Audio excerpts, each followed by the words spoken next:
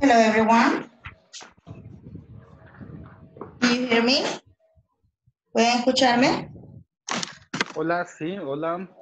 Hola, buenas noches. Ay, Good sí, le evening. escuchamos. Ay, Perfect. Perfect, perfect. How are you today? Doing good? Bad? Bien, Perfect? bien. Very good? perfect. Very good. Excellent. Very good. Excellent. Glad to hear that. Qué bien escuchar eso. Glad to hear that. Now, well, it's 8 p.m. We're going to work today. Of course, this is class number 5. Vamos a la clase número 5 del English for Work program. Okay, let me see how many people I have. Okay, very good.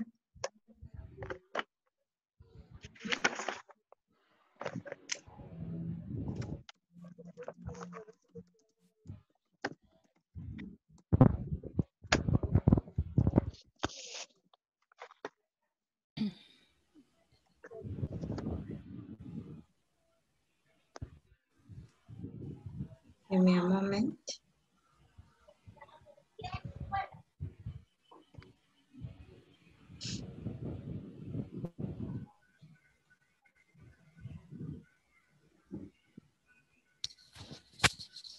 Okay, now Okay. we are going to start today. I'm going to show you here. Ya tenemos suficientes personas para comenzar. I'm going to show you here my computer. And tell me if you can see my PowerPoint. Can you see my PowerPoint? Yes. Yes. Yes, okay, perfect, Yes. perfect. Yes. Excellent. Now I'm going to show you here. Well, we will continue working with the National English for Work program series. This is the beginner level, module 1. And we are in videoconferencia número 5, vocabulary practice from unit 1, get to know someone. Esta es la última clase que vamos a tener de la unidad 1. Prácticamente hoy terminamos la unidad 1 y comenzamos con la unidad 2 mañana, primero Dios. So we're going to start. What do you remember from last week? ¿Qué se recuerdan de que hicimos la semana pasada, la primera semana de clases?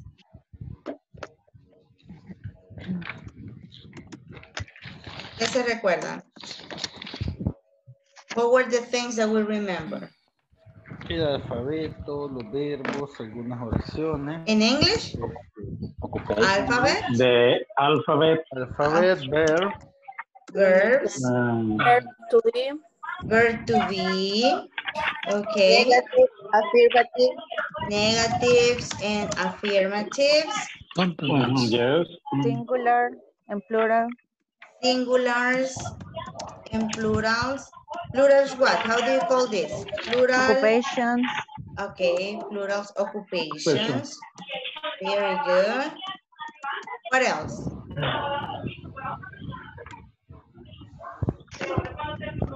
Mm, mm,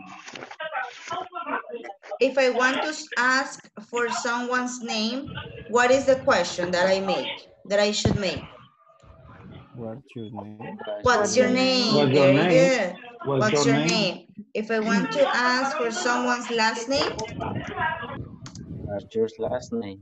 what's your last name? Very Middle good. name. If I want to know, for example, I have the word, a word that I don't understand and I want to know the spelling. What is the question? Si quiero deletrear una palabra. How do you spell? How do you spelling? How do How do you you? spell? How do you spell? How do you spell? And the word, right? Very good. How do you spell tomato? How do you spell bananas? How do you spell computer? And then we continue. Okay, very good. What else? Anything else that you remember? ¿Alguna otra cosa que se recuerda?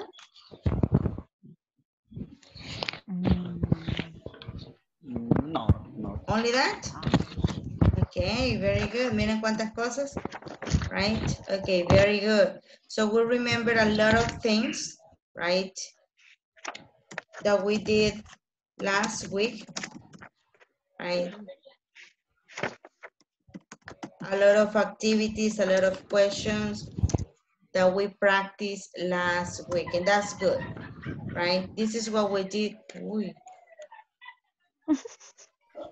You listen to that? That's weird. That's my neighbor. Mi vecino. Well, now, we're going to continue here. This is for us to remember last week classes. We're going to start here with the new class. First, what we're going to do is a practice with a conversation. Vamos a comenzar con una práctica de conversación. Vamos a trabajar con el negativo para luego ver otras actividades. Déjenme ver un momento. Okay, very good. Now, I am going to ask you, a las 8:15 le voy a tomar la asistencia, todavía no. We're going to practice this conversation, right?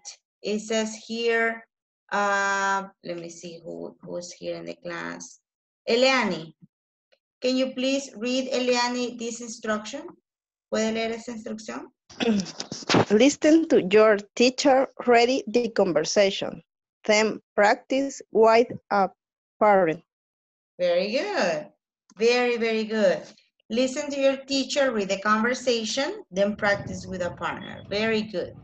Van a escuchar cómo leo la conversación, luego vamos a trabajar en parejas, ¿verdad? Practicando la conversación. Entonces comenzamos.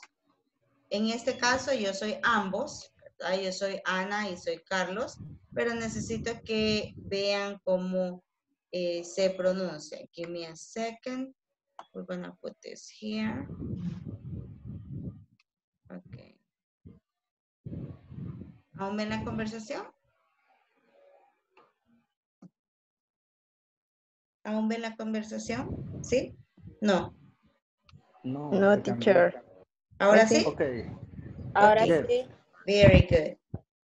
So, I will start with the pronunciation of this conversation. It says here, Ana. Hello, I'm Ana Trujillo. Hi, Ana. I'm Mr. Carlos Lopez. Nice to meet you. Nice to meet you too. Excuse me, is she Miss Diana Andrade? No, she isn't. She is Mrs. Diana Aguilar. She is the manager of the company. Okay, and are you the supervisor? No, I am not. I am a salesperson. Thank you so much, Mr. Lopez. Okay.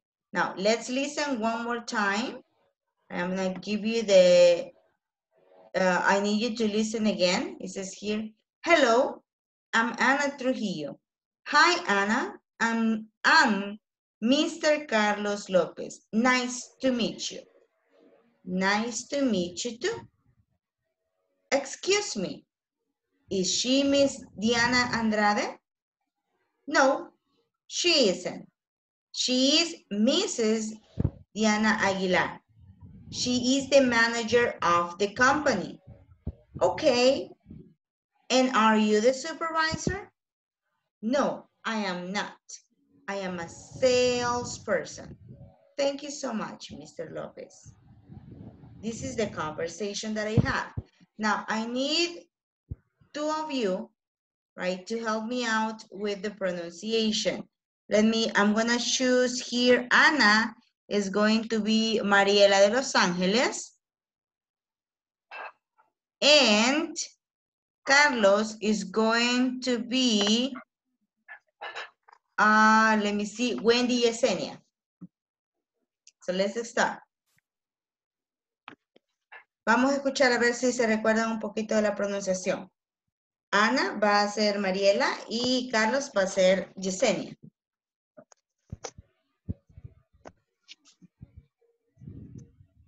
Hello, I'm Ana Trujillo. Hi, Ana. I am Miss Carlos Lopez. Nice to meet you. Nice to meet you too. Excuse me. Is she Miss Diana Andrade? No, she is Miss Diana Aguilar. She is the manager of the company. Okay. And are you the supervisor? No, I am not. I am a salesperson. Thank you so much, Mr. Lopez. Okay, very good. Very good job. So now we're just gonna pay attention to this. Muy buen trabajo. Vamos a poner atención solo a unas cositas. Mr. López, Mr. Y cuando tenemos acá es Mrs. Mr. le vamos a decir hombres que sean jóvenes, que sean aún a niños. A veces decimos Mr. Entonces, Mr. es para hombres. Siempre, no importa qué pase, siempre lo vamos a ocupar para hombres. Sin embargo, cuando tenemos el Mrs., es cuando estamos hablando de cuando una persona, una mujer en este caso, está casada. Mrs. Diana Aguilar. Y cuando tenemos acá esta otra opción, acá tenemos esta, es Miss, cuando una mujer no está casada. Entonces, la pronunciación es igual.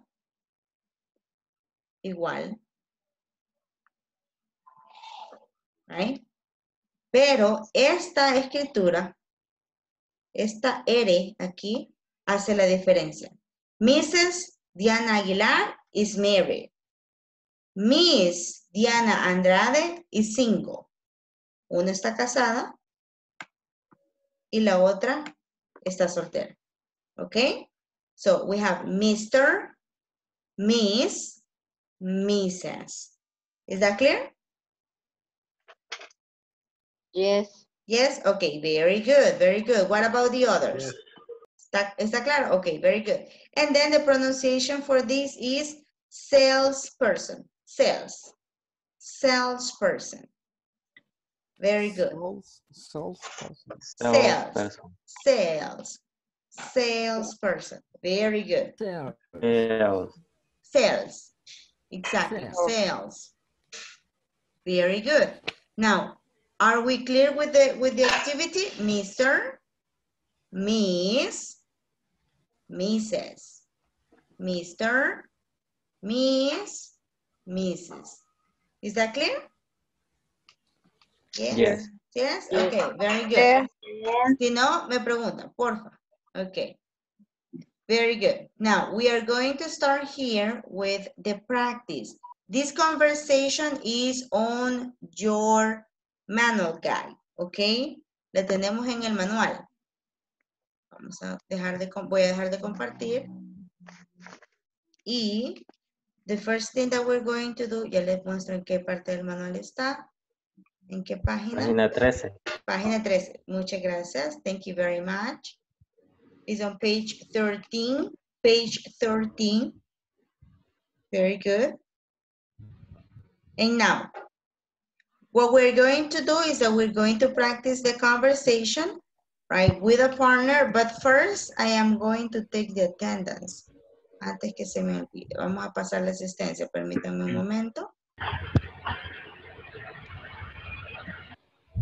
Hoy es 28 de septiembre de 2020.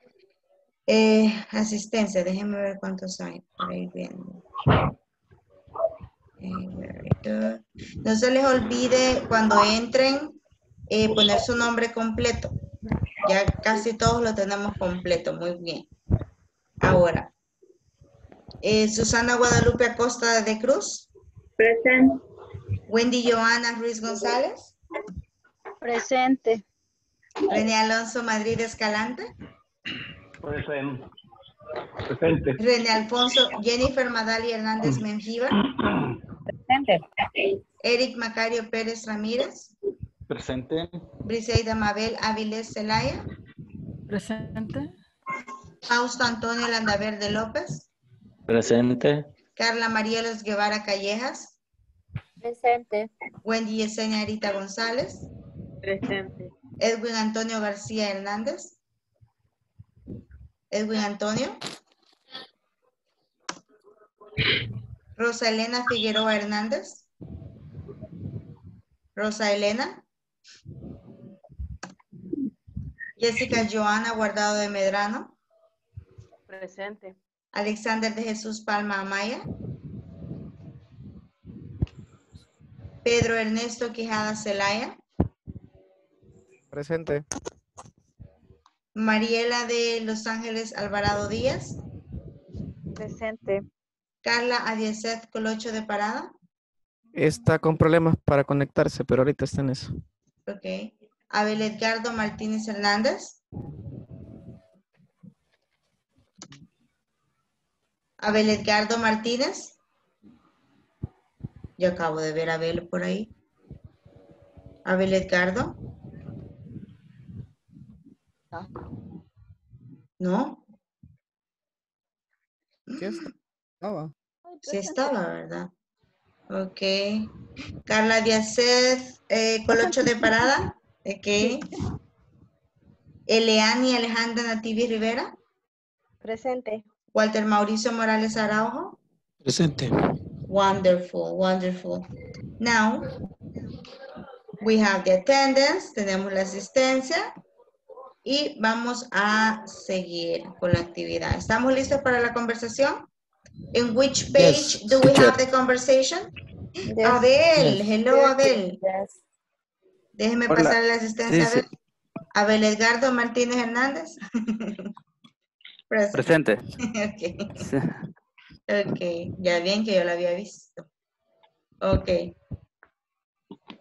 So we are going to work on page 13, the conversation between Ana and Carlos. That's what we're gonna do, okay? And I think we're going to work in pairs right now. Yes, we're going to work in pairs.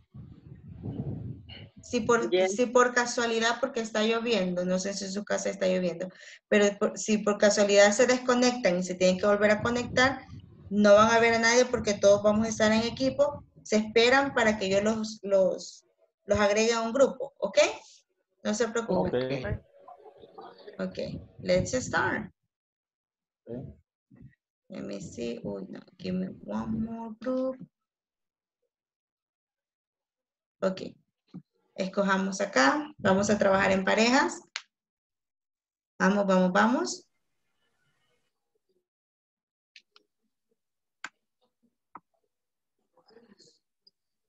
Let's go, let's go.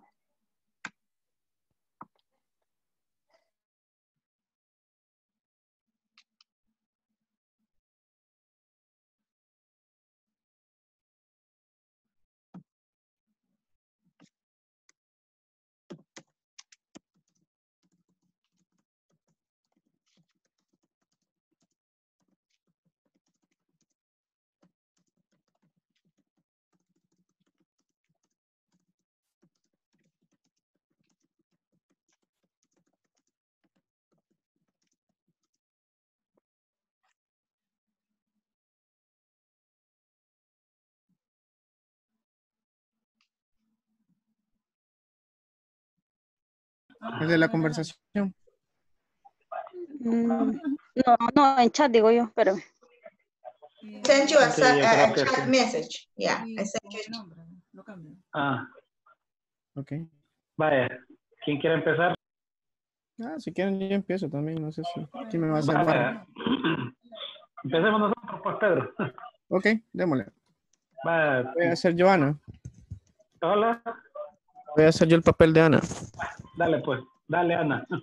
Okay. Hello, I am Ana Trujillo.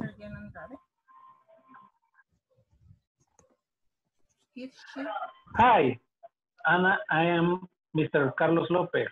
Nice to meet you. Nice to meet you too.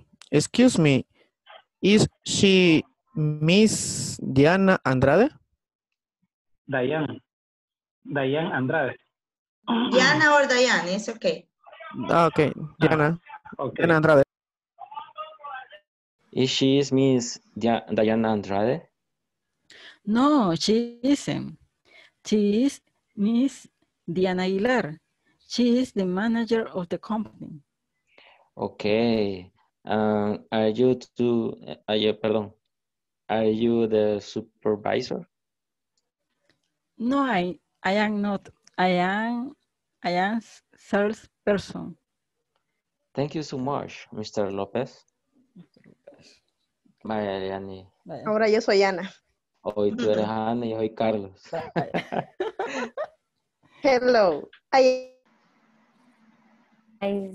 Nice to meet you too. Is she Miss Diana Andrade? No, she is Miss Diana Aguilar. She is the manager of the company. Okay. And are you supervisor? No, I am not. I am a salesperson. Salesperson. Okay. Salesperson. Thank you so much, Mr. Lopez. Salesperson.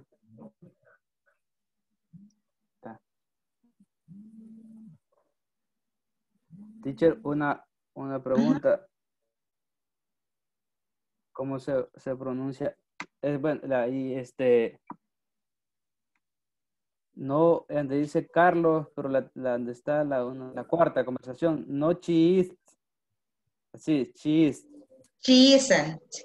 Isn't. No, she isn't. She is.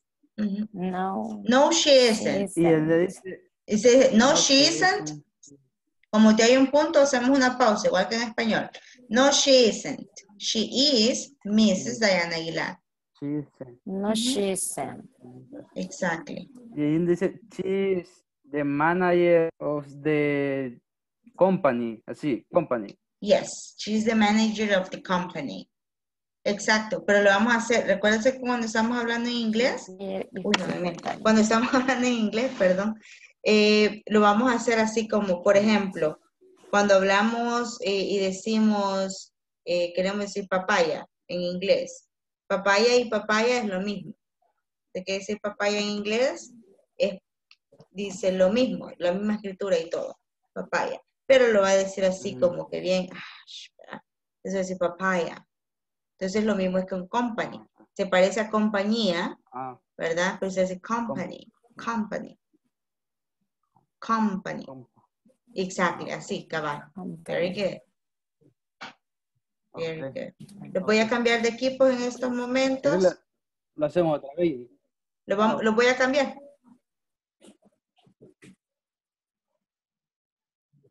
Bueno.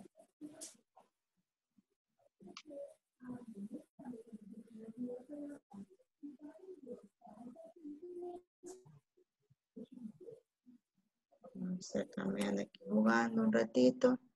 Me cambiaron. Exactly. Yo les mandé un mensaje que los iba a cambiar. No cayó. Pero está ¿Cómo bien. no? Revisa, ya a ver que sí. No, solo tengo ¿Cuánto apostamos? ¿Cuánto ahorita apostamos? solo tengo, solo sé que lo está escribiendo ahorita. No. Ahorita estoy jugando con todos, cambiando. Ok, pero solo tengo la conversación de la pregunta que me puso. Who was to start? Who was going to start? Ajá. Ok, very good. Yo creo que ha cambiado varios. Este niño que hace aquí. Vamos a mandarle a alguien más aquí. Hola. Ok, very good. Who is here? Madali? Okay, very good.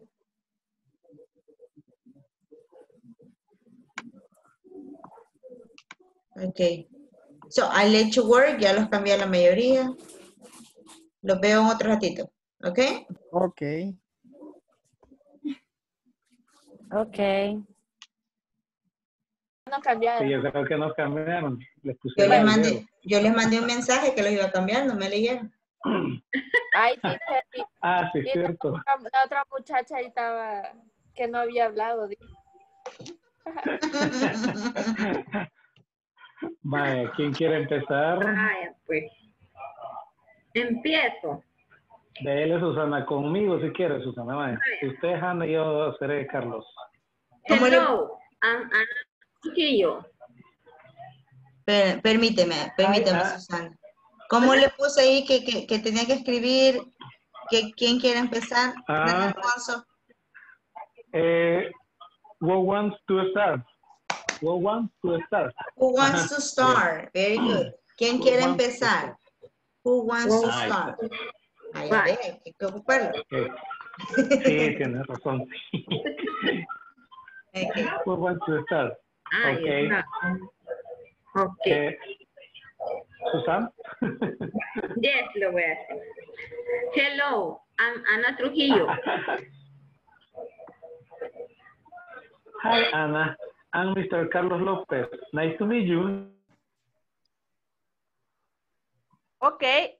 And are you the supervisor? No, I am not. I am a salesperson. Thank you so much, Mr. Lopez. Very good. Very good. Perfect. The only thing is this word, we're going to pronounce it sales. Algo así le vamos a pronunciar. Sales. I am a salesperson. Salesperson. Ok, dígalo, Rosalena, quiero escuchar. Salesperson. It is nice. Okay, very good. Salesperson. Okay. Very nice. Did you practice? Yes? Are we good? Can I continue? ¿Ya están listos? Ok. Chivísimo. Vámonos con todos entonces. Let's go.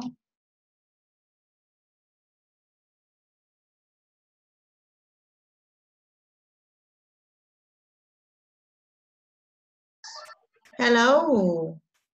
Let's see. Hello. Hello, teacher. Los dejé a media. Uy, yo guardo. Qué barbaridad. Do I have...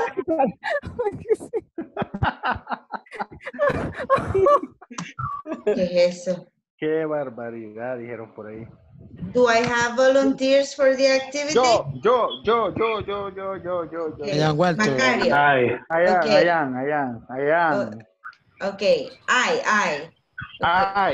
Very good. So it will be Eric and Alfonso, right? Okay, very good. Eric, you start, and then you continue. Okay. Hello. Ana Trujillo. Hi, Ana. I am Mr. Carlos Lopez. Nice to meet you. Nice to meet you too. Excuse me. Is she Miss Diana Andrade?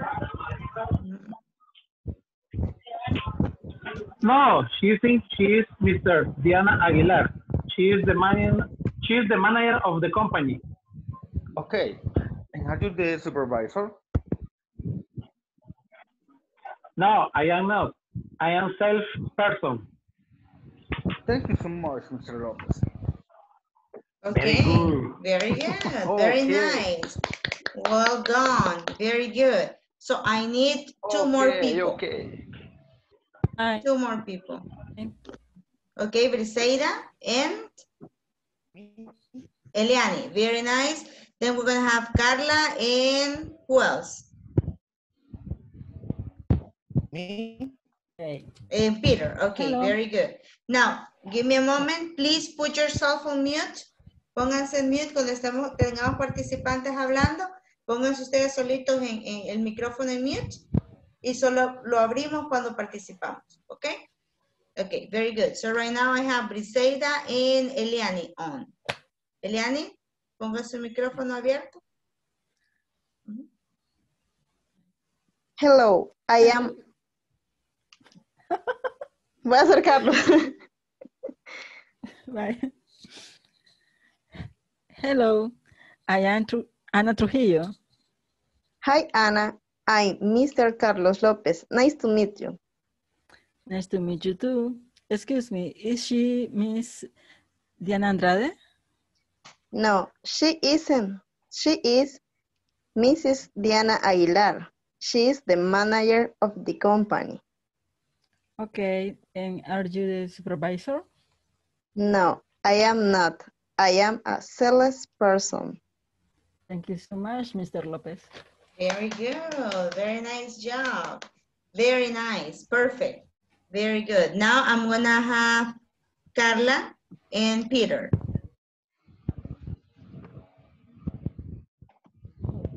Okay. Hello, I'm Ana Trujillo. Hi, Anna.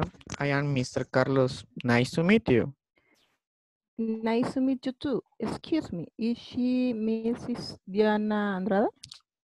No, she isn't. She is Mrs. Diana Aguilar. She is the manager of the company. Okay, and are you the supervisor? No, I not. I am not. I am a salesperson. Thank you so much, Mr. Lopez. Very good. Very good. That's very nice. Now, just this word, this is the only word that we're having problems with, right? This word is this. That is the written part. Así se escribe. Y le vamos a pronunciar, más o menos le vamos a pronunciar así. Sales. Sales. Sales. Sales. Sales. Sales. No Sales. sales. Sales. Sales. Esta E, esta acá, casi no se pronuncia. De hecho, bien es, sí, exacto. Bueno, tiene un nombre fonético, fonológicamente hablando tiene otro nombre. Pero nos interesa pronunciarla como sales. ¿Ok? Sales. Very good. So we're going to say, no, I am not. I'm a salesperson.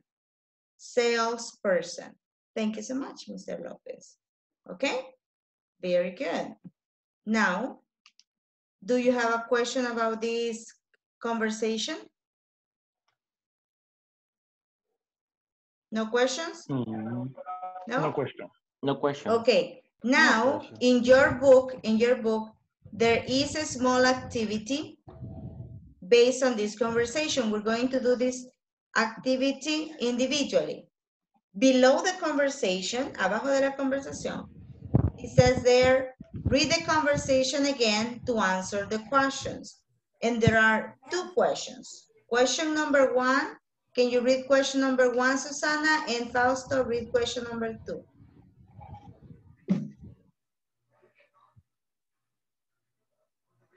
Susana, are you there?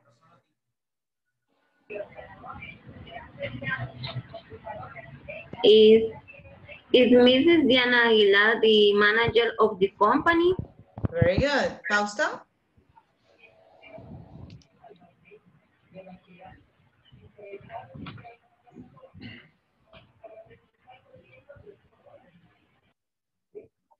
Can you read the question, Fausto? Look at the screen. Are Ana and Carlos supervisor? Very good. Very good. Now, individually, you are going to answer the questions de forma individual. Lean la conversación y cuáles serían las respuestas de esas dos preguntas. Veamos. Okay. Let's read the conversation. Did you finish? No? Yes? Very good, Briseida. Very good, Carla. Very nice, Marielos.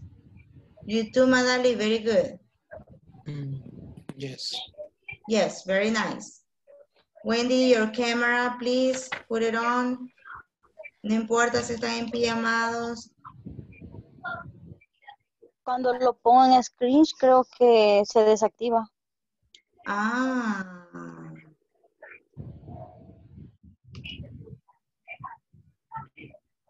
Le pasa la de Mariela la vez pasada.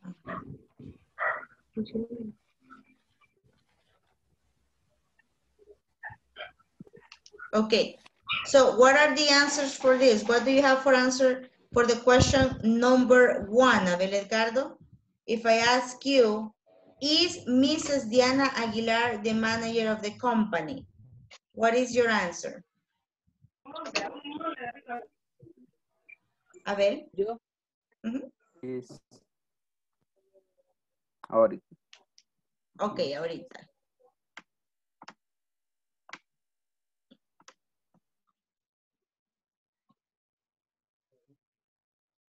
Uh-huh. Yes. Yes. Yes, she is the manager of the company. Yes, she She is is the manager of the company. of the company. Very good. Yes, she is the manager of the company. This is a long answer. This is a complete answer, okay? If I want to have a short answer, I just need to say, yes, she is. Okay? Yes, she is. Yes. Yes, she is, or She- yes, she is the manager of the company. Okay, very good.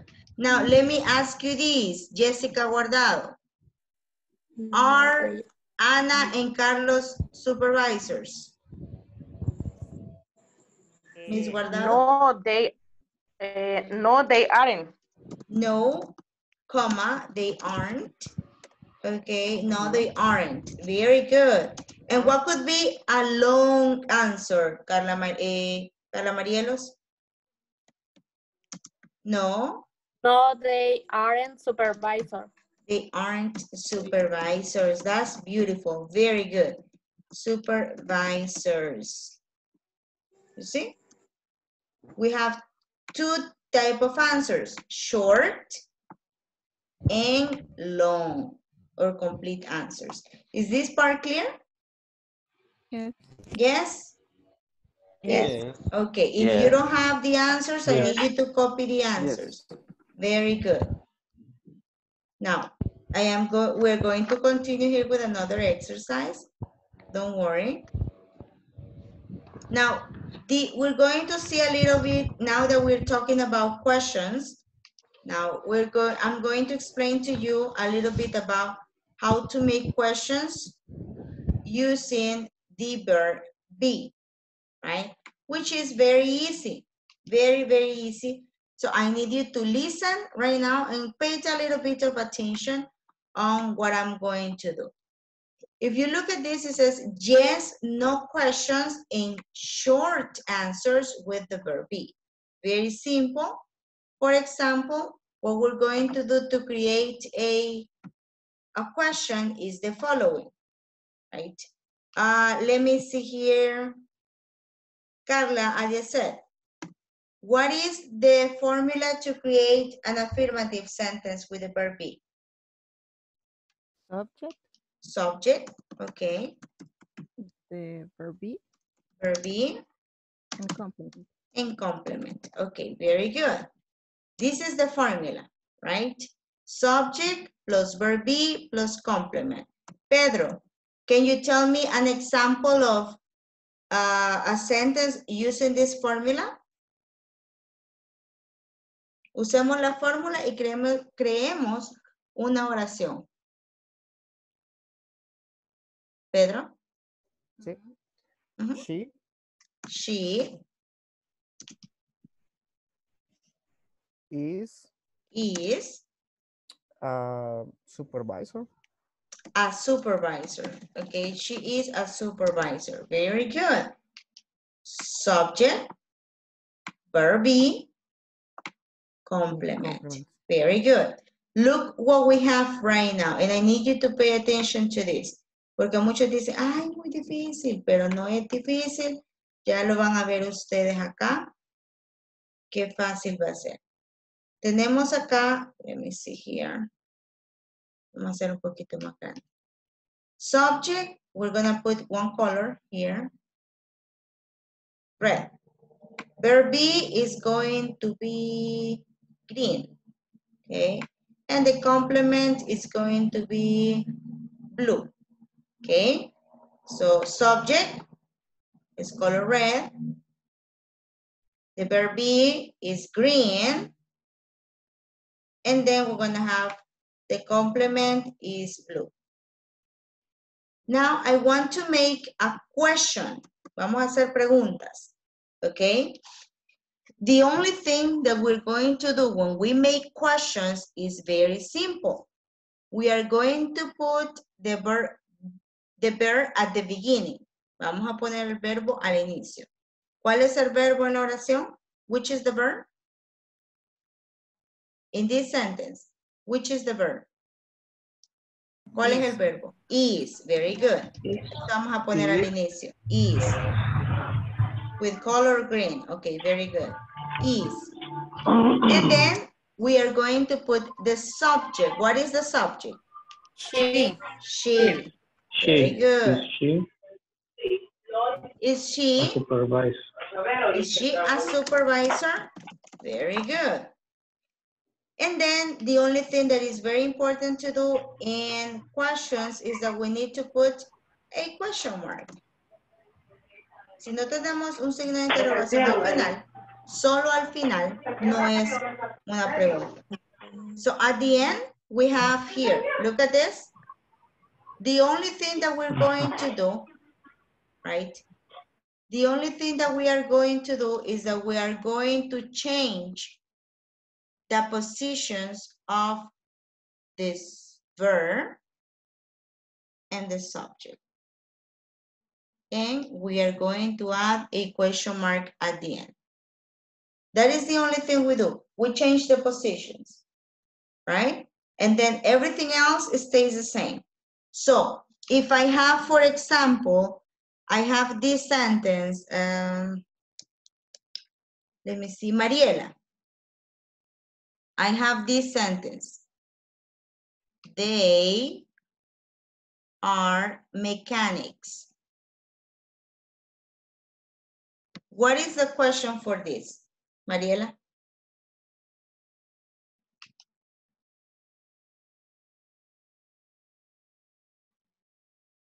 Mariela, are you there?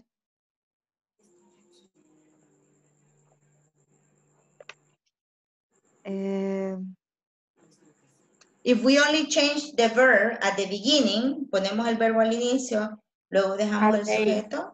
Okay, very good. Are they mechanics? Is it correct? Yes. Okay, what is missing there? There is something missing. What is missing? Veamos el primer ejemplo y veamos este ejemplo. ¿Qué me falta? El signo. The sign No of question. Okay, very good. The question mark.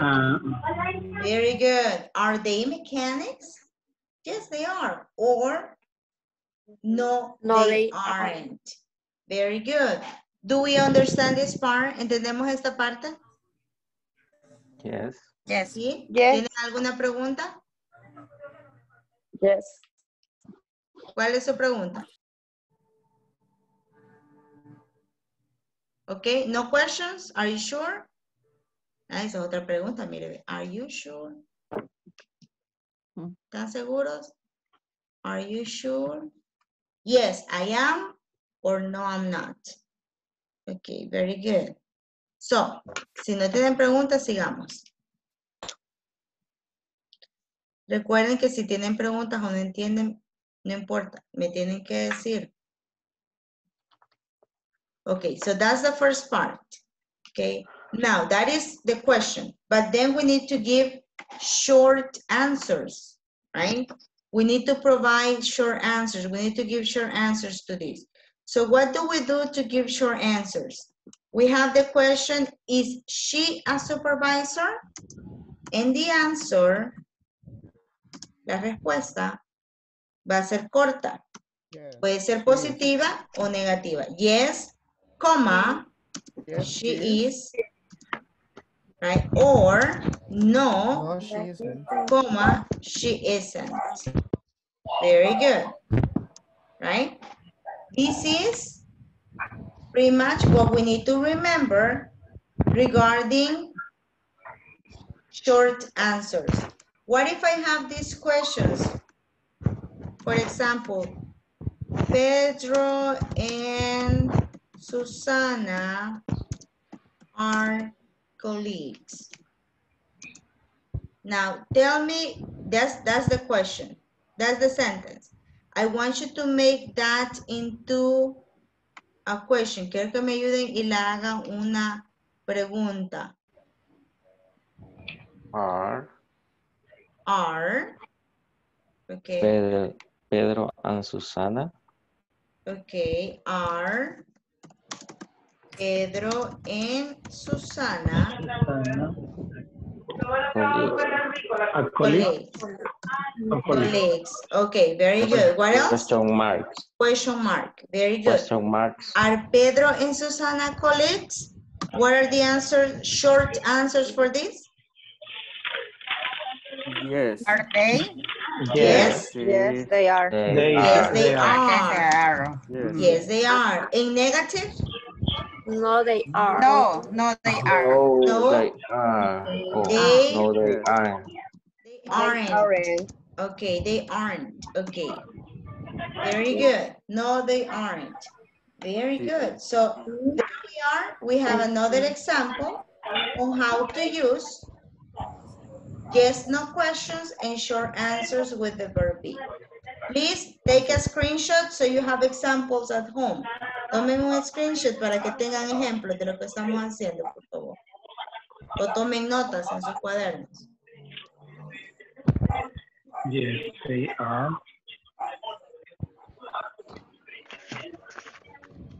¿Ok? ¿Ya tomaron notas de los ejemplos? Hello? Yes. Yes. Okay. Very good. Let's continue. ¿Tienen alguna pregunta? Todas las preguntas son buenas. Necesito ganarme el piso, así que díganme. ¿Tienen alguna pregunta? ¿Por qué me está manchando la pantalla?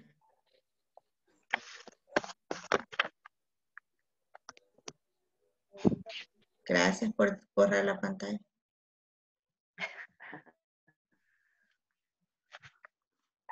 Ok. ¿No questions? ¿No tienen preguntas? ¿Están seguros? No question. No questions. No Ok. Sigamos entonces. Now, I have this exercise. It says here, complete the questions and answers, then compare the answers with a partner. Okay? Now, I am going to give you right now, this exercise is on your manual guide. You don't have to copy, no lo tienen que copiar. Está en el manual. Ok, está en el manual. Entonces nos vamos a ir al manual, por favor.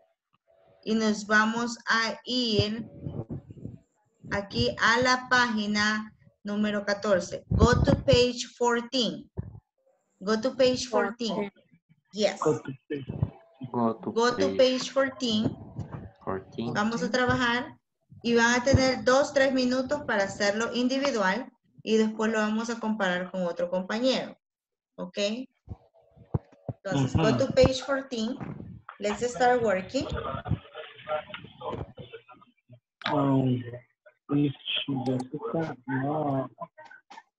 No, Le voy a poner mute para que se concentren. no. Okay, very good.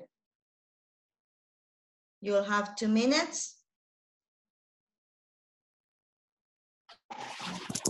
Teacher, podría ponerlo de nuevo. Lo voy a tomar de screen desde el manual en el trabajo. Okay, okay, no problem.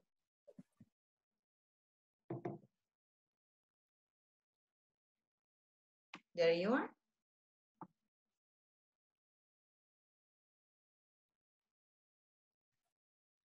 Thank you.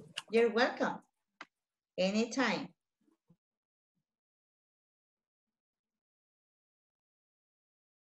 Okay. 1 minute.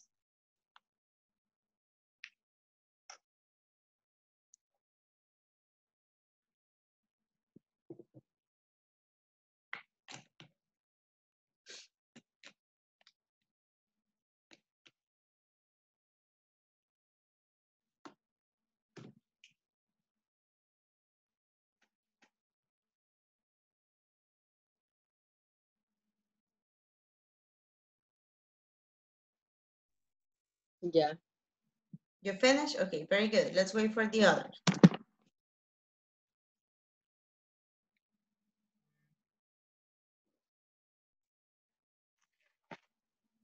Listo. Okay, perfect. Ready?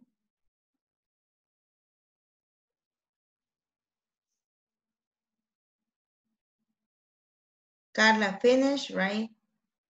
Okay, Briseida too, right? Okay, very good.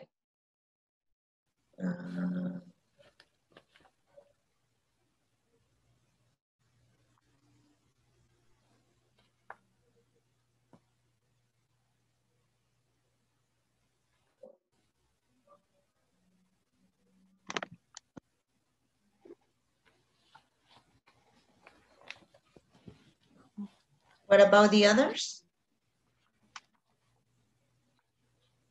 Okay, los voy a poner en equipos. I'm gonna put you in pairs. You're going to work in pairs right now. Y van a comparar el trabajo que tienen hasta el momento con sus compañeros, okay? So let's start. Vamos. Let's go. 2 minutes. Por 2 minutos solamente. 2 minutes. Let's go. Choose your groups.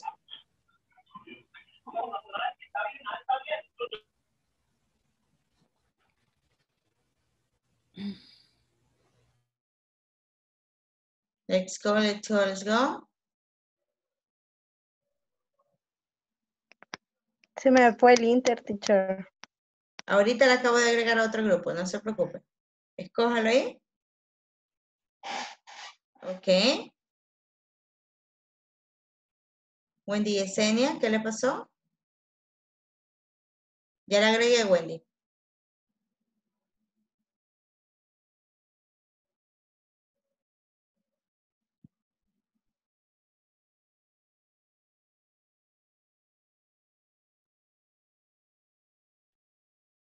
Va, termina, hermano.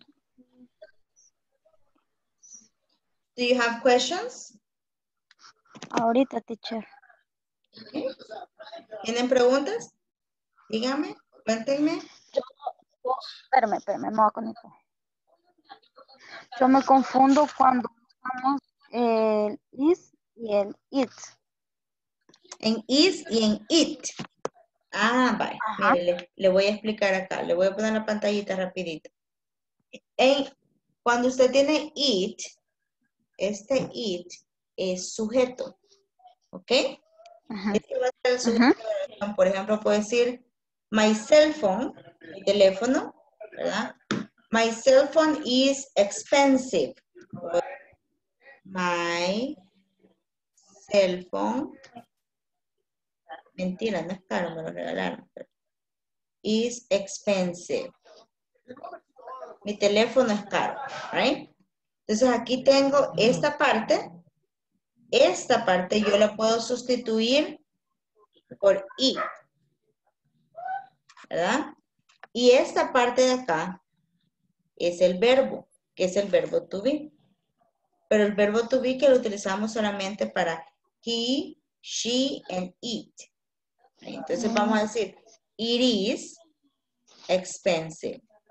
Este it prácticamente a mí me va a ayudar a sustituir sujetos que tengan que ver con cosas, con situaciones, con animales, pero tiene que ser solo uno, un animal, por ejemplo.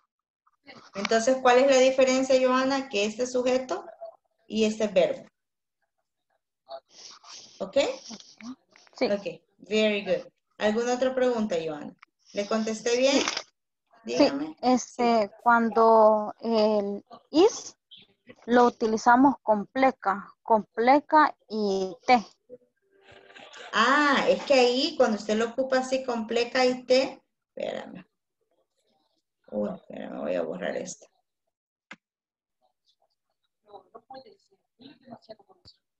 Borrar este desorden. Cuando usted lo ocupa con pleca y te, es porque ha contractado el sujeto con el verbo. En este caso, por ejemplo, es porque le ha puesto acá, usted tiene, perdón, es porque usted tiene prácticamente aquí it, usted está hablando de este, ¿verdad? Así. Entonces, esta es la parte contractada de it is. Entonces, estamos hablando que aquí usted tiene sujeto y verbo. It is es lo mismo que it's. Significan lo mismo.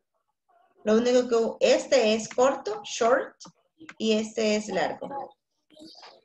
Esa es la única diferencia. O sea que en cualquier caso se puede utilizar cualquiera de los dos. Sí, por ejemplo, ¿se acuerda el ejemplo del teléfono?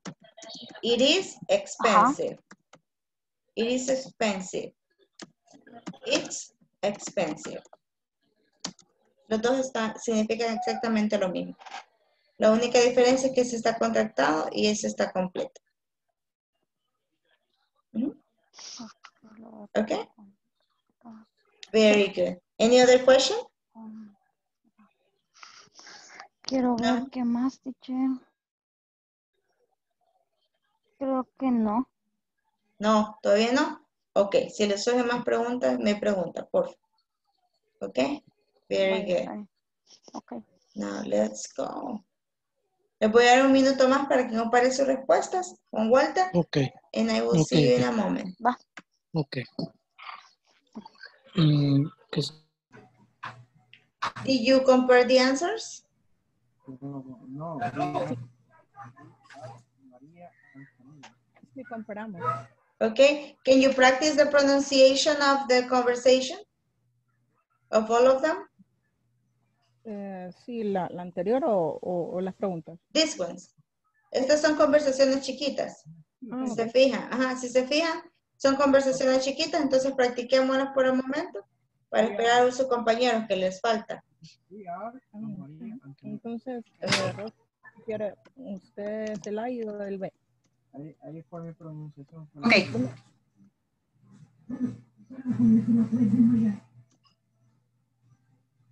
Si quiere. ¿Yo soy el A?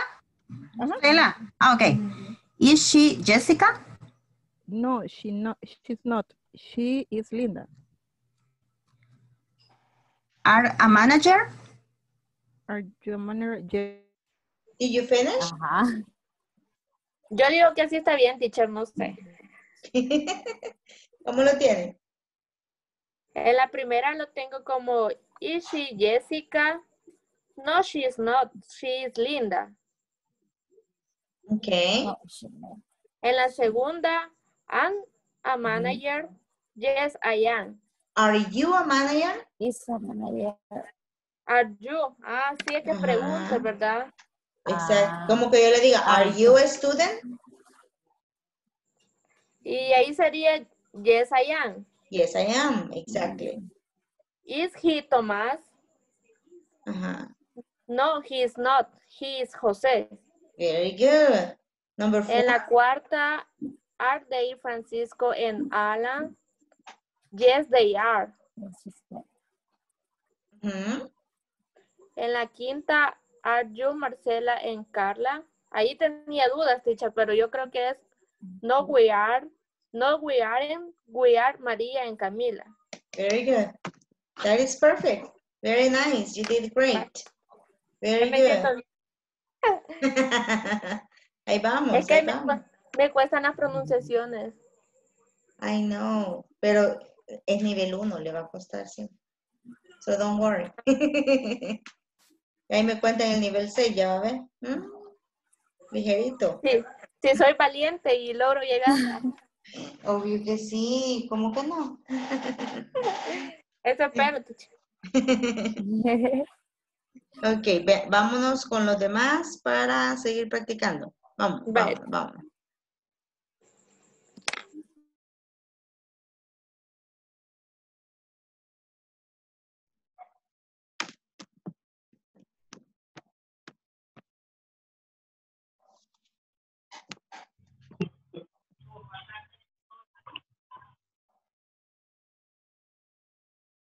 Ok. So are we ready?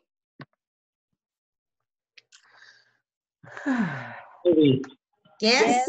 Yes? Okay, very good. Yes.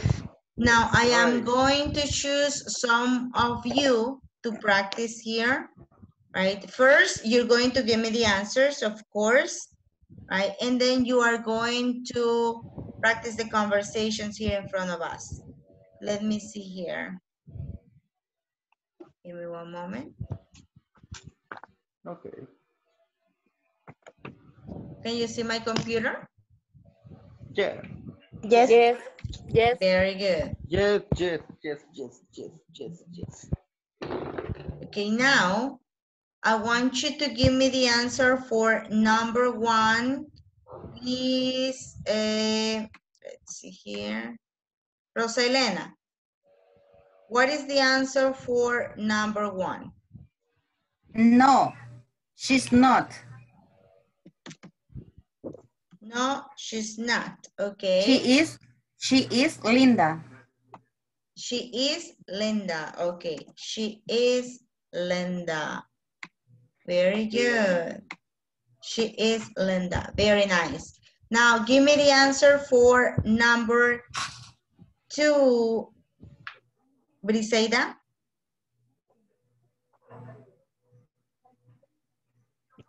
Ahora, are you a manager? Are you a manager? Are you a manager? Very good. Right. And what is here? Yes, I am. Yes, I am. Very good. Very good. Now give me the answer for the next here. Let's see. Madali, number three.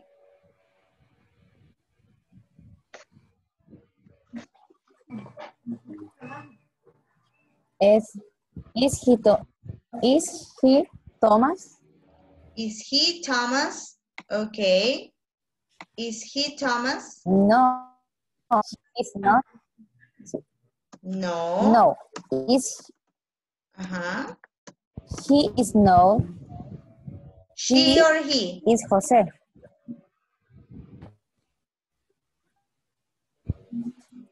Okay, no, he's not. Very No, good. he is not. He is Jose. He is Jose. Okay. He is Jose. Very good. Marielos, please give me the answer for number four. Are they Francisco and Alan? Are they Francisco and Alan? Yes? Yes, they are.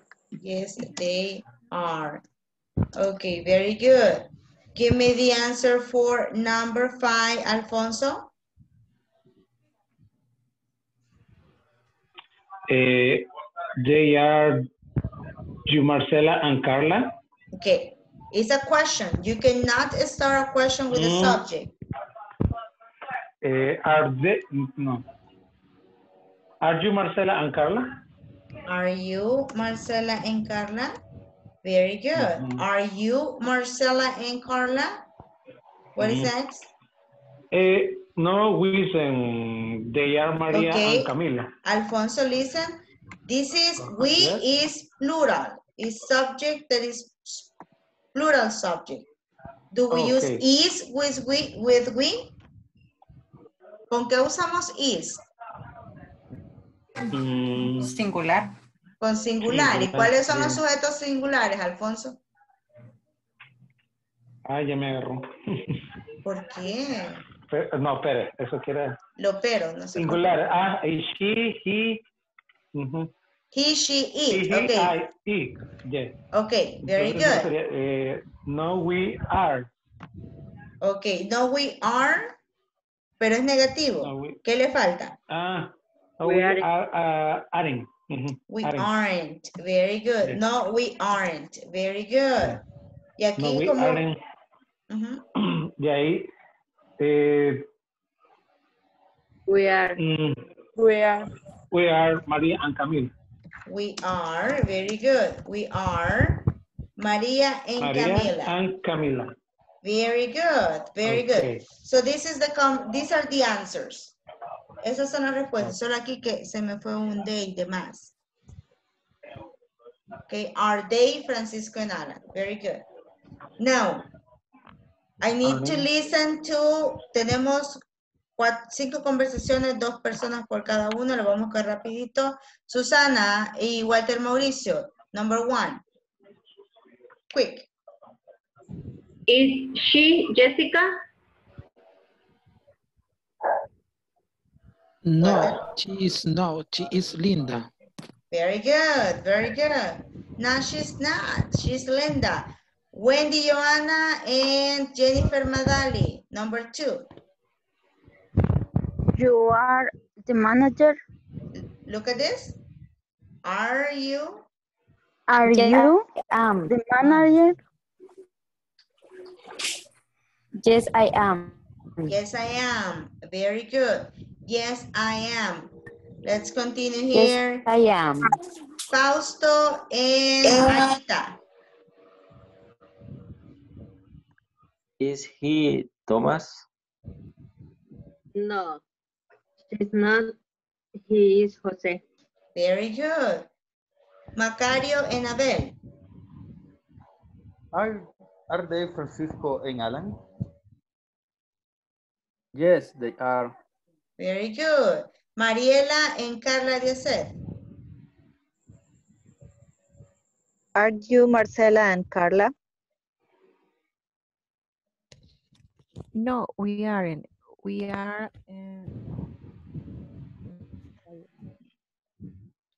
We are? No, we aren't. We are Maria and Camila.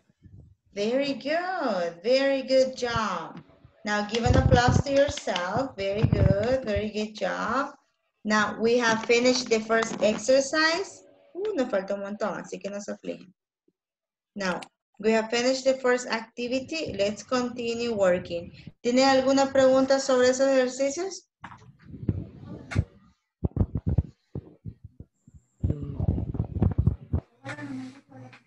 No? Not yet? Okay, let me explain to you then. I am going to explain to you something that is very important. So I need you to pay attention, okay? Les voy a explicar algo. Pongamos atención por un momentito. Can you see my PowerPoint? Yes? Yes. Okay, very nice. Voy a poner en mute para que escuchemos todos y no haya interrupción. Okay, what do we have here? We have in English how to use possessive adjectives and nouns. That's what we're gonna do today. And to work with possessive adjectives and nouns, I will explain to you first individually, right? Le voy a explicar de forma individual prácticamente los possessive adjectives y los possessive nouns, okay? ¿Qué son y para qué se utilizan? Vamos a empezar con los possessive adjectives, okay? Possessive adjectives.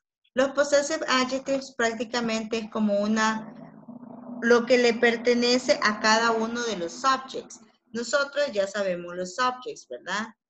I, you, he, she, it, we, and they. We already know that. Cada uno de estos subjects tiene un posesivo, un adjetivo posesivo, y este adjetivo posesivo prácticamente, vamos a leer la definición acá, que dice que los posesivos, possessive adjectives, they are words that modify a noun to show a form of possession, to form a form of possession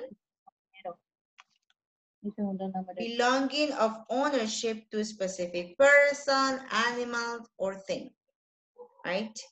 Y lo que vamos a hacer acá, y lo que dice que each one, o sea, cada possessive adjective corresponde a un subject pronoun, que era lo que les decía acá.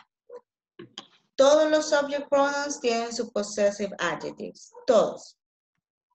I is my, you, your, he, his, she, her, it, its, we, our, they, their. ¿Ok? Pero ¿qué nos quieren decir esos possessive adjectives? Por ejemplo, si yo digo,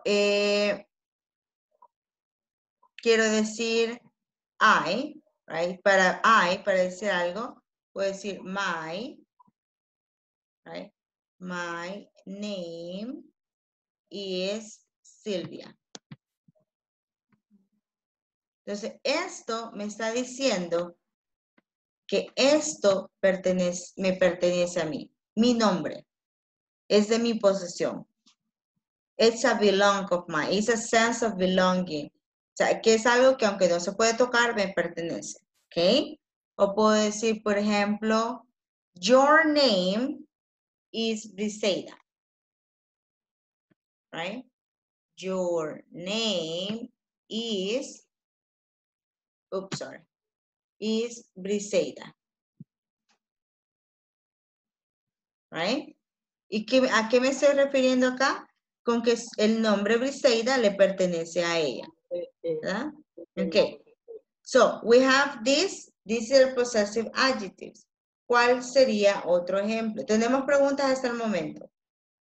Los possessive adjectives son palabras que modifican a los nombres o prácticamente a los nouns en español serían como los sujetos, todas aquellas cosas que se pueden nombrar para demostrar formas de posesión, sentido de pertenencia de una persona en específico, animal, cosas o situación. Los posesivos adjetivos que son usados en el idioma extranjero del inglés son my, your, his, her, its, our, and their, y cada uno corresponde a un subject pronoun, a un sujeto. Okay. ¿Tenemos alguna pregunta hasta el momento? No. No. No. Ok. Vamos a seguir con el mismo possessive adjectives. Okay, no worries. Les voy a mostrar un ejemplo que he creado acá. Can you see my computer? Yes. Okay, Yes. very good. Look at this. It says I. Estos son, ¿cómo se llaman a estos? What is the name? Subject? Adjective. Subject pronouns. Subject pronouns. Los subject pronouns tienen su possessive adjective correspondiente. ¿Cuáles son los possessive adjectives? Estos. ¿Ok? Entonces, si yo les pregunto, what are the subject pronouns? I, you, he, she, it, we, you, and they. Very good. Those are the subject pronouns. What are the possessive adjectives? My, your, his, her, its, our, your, and their. Very good. Entonces tenemos acá los subject pronouns y tenemos también sus possessive adjectives. Estas oraciones ya las tenemos. Quiero que pongan atención a esta parte. ¿Ok? To this part. Pay attention to this part. Tengo my shirt is green. ¿Cuál es el noun que está modificando? Está modificando a este noun. Entonces hace o cambia prácticamente y está diciendo que esa camiseta es de color verde. My shirt is green. ¿Okay? Pero esa camiseta me pertenece. ¿Ok? Luego tenemos your book. ¿A cuál es el noun que está modificando? A book. Your book is new. Right? Tu libro está nuevo o es nuevo. ¿Ok? His pillow is soft. Her dog is small. Its bone is old. Entonces, ¿qué estamos haciendo aquí representando? Que estos possessive adjectives, todos estos, están modificando un noun en específico diciendo que ese noun le pertenece a una cosa, a una persona en específico. ¿A cuáles personas en específico? A estas personas. ¿Ok? A estas personas. Puede decir, Sylvia has a cell phone. Her cell phone is pink. ¿Ok? Sylvia has a cell phone. Her cell phone is pink. Silvia tiene un teléfono. Su teléfono es rosado, por decir algo. Right? So that's what we need to know with possessive adjectives. ¿Cuál sería otro ejemplo? Our bird is noisy. Your house is big. Their car is slow. Okay. ¿Cuál creen que, cómo podrían crear ustedes un ejemplo propio con este?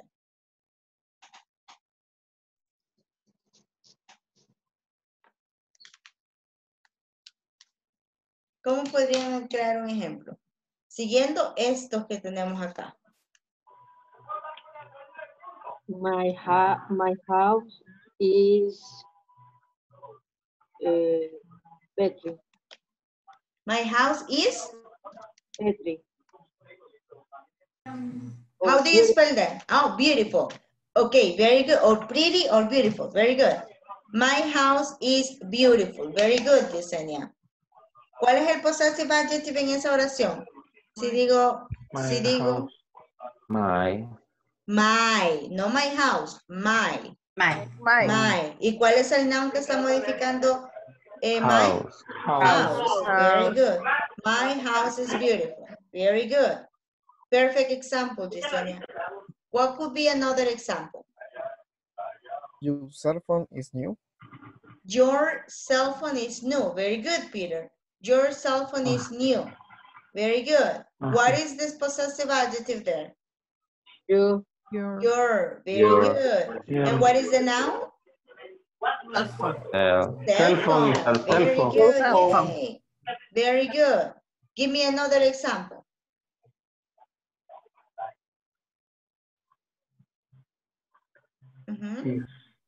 His girlfriend is beautiful. His Girlfriend is beautiful.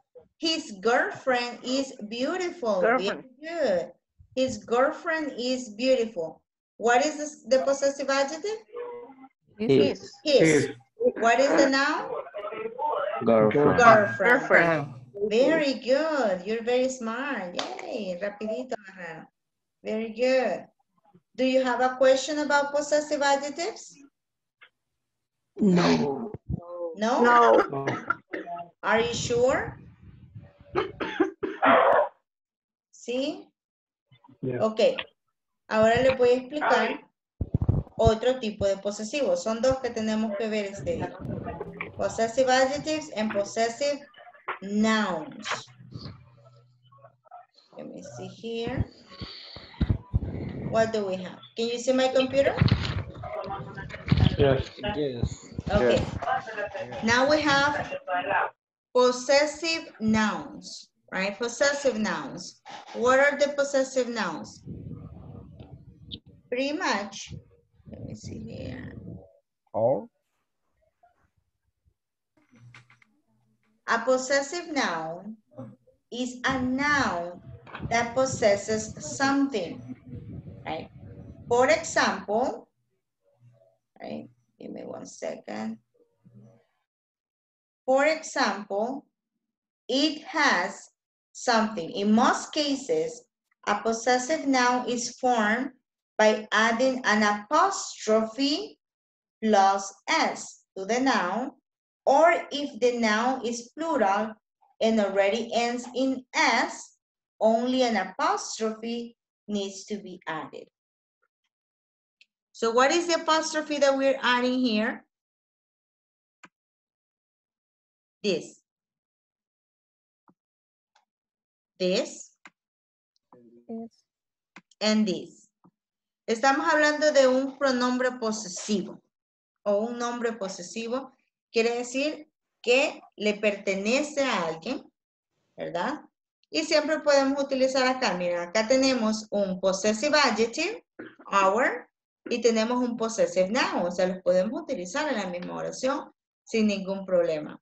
Y decimos, our teacher's name is Silvia. Right? Our teacher's name is Silvia. Entonces quiere decir que este apóstrofe y esta S que tenemos acá no significa el verbo to be, ¿ok? Sino que cuando tenemos un nombre acá y otro nombre acá, estos dos, así, quiere decir que uno le pertenece al otro. Por ejemplo, aquí queremos decir el nombre de nuestra maestra o de nuestro profesor, nuestro docente es Silvia. Our teacher's name is Silvia. Entonces, si tengo yo esta oración así como está, our teacher's name is Silvia, ¿cuál sería el sujeto de la oración? ¿Cuál creen ustedes que es el sujeto de la oración? Silvia. Our. Our, ok, ahí vamos, ok. Sería, hagámoslo más simple. Cuando tenemos una oración que no es tan parecida a lo que hemos estado estudiando, vamos a encontrar primero la forma del verbo. ¿Cuál es el verbo en esta oración? ¿Cuál es el verbo? Our. Look at the sentence. La oración es toda esta. Our teacher's name is Silvia. Esa es toda la oración. Desde aquí hasta aquí. ¿Cuál es el verbo? Is. Is. Very good. ¿Cuál es el complement? Silvia. Silvia. Silvia. Very good. What is the subject? Our teacher.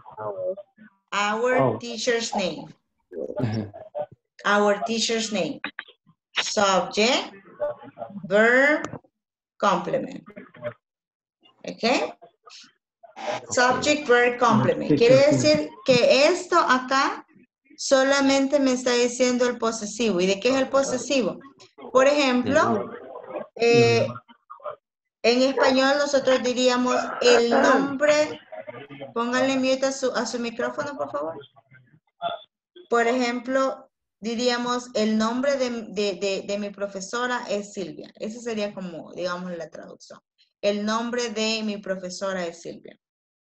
Entonces, en inglés se puede escribir de otra forma que es muy larga, pero no es común. Que yo lo podría escribir, por ejemplo, the name of my teacher is Silvia. Entonces, ¿qué estoy haciendo yo? The name of our teacher, porque son de ustedes, ¿verdad? The name of our teacher is Silvia. Tiene el mismo significado que esta oración de aquí arriba, ¿verdad? Pero lo que estamos haciendo con el possessive noun es que lo hacemos, esta oración que acabo de escribir está perfectamente escrita. ¿Ok? Bueno, me le falta el punto. Ahora sí está bien. Está perfectamente escrita en inglés. The name of our teacher is Silvia. Pero yo quiero hablar un poquito más americano, porque así sí me van a entender los americanos o cualquier persona que hable inglés como segundo idioma me va a entender que nosotros vamos a decir our teacher's name is Silvia. Entonces, esto de acá es lo mismo que esto de acá. ¿Okay?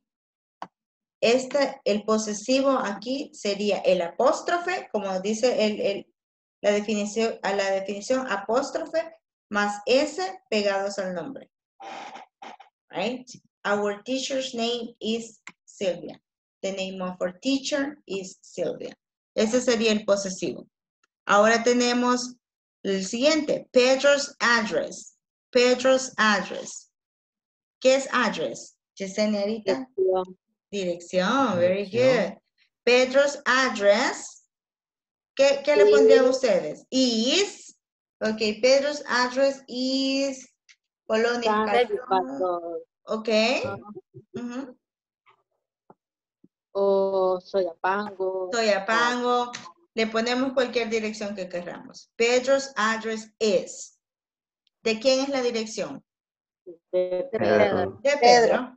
De Pedro. Very good. The address of Pedro is. Bien feo se oye, right? So we say Pedro's address. En vez de decir the address of Pedro is. No suena bien. Decimos Pedro's address is Soyapango, bla, bla, bla. ¿Ok? Luego tenemos esto de acá. Miren estos dos.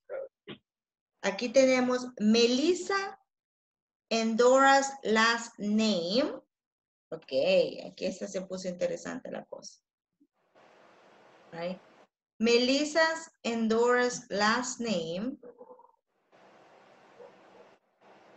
Este sujeto, right? We're going to use it like this. Podemos tener dos respuestas. Is Ramos, por ejemplo. Si ellas son hermanas, por decir algo. Right? But what happens if they are not sisters? If they are not sisters, what could be an answer? Melissa and Dora's last name.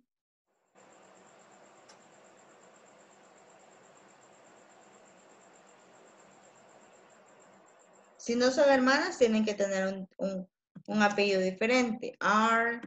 Arqueta and Ramos. Right? So look at this. Right. Puede ser dependiendo si estamos hablando de uno por separado o de las dos. ¿Qué pasa acá en el possessive noun? Cuando tenemos dos nombres en esta parte de acá, tenemos Melissa y Dora, vamos a ponerle el posesivo al último nombre, no a los dos, porque no podemos decir Melissa's and Dora's last name, solamente se lo ponemos al último. Is that clear? Yes. Okay, very good. Yes. Okay, very good. What happens if I have this? Miren este, está bonito, ya lo voy a poner. Aquí. My students, en plural. My students' books are expensive. ¿Qué estamos viendo acá? Si tenemos que esto ya es plural o tenemos, no solamente sea plural, sino que es un nombre o un noun que termina con S. Si ya el noun termina con S, lo único que vamos a hacer es agregarle al final el apóstrofe, porque en inglés no podríamos hacer esto. My students is not correct. Entonces, para evitar escribir las dos S, porque se ve, no es apropiadamente escrito en gramática, solamente vamos a agregar el apóstrofe. My students' books are expensive. Right? My students' books are expensive. Entonces, cualquier nombre que tengamos acá y le queremos agregar el possessive noun, right? Y ya que termine con S, ya sea plural o no, pero termina con S ese nombre, solamente le vamos a agregar un apóstrofe al final. ¿Ok? Puede ser un nombre, por ejemplo. Un nombre que termine con S. Let me see.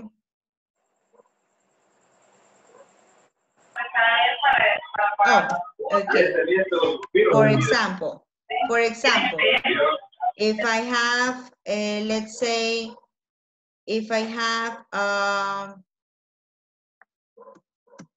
my mechanics or my physics books, my physics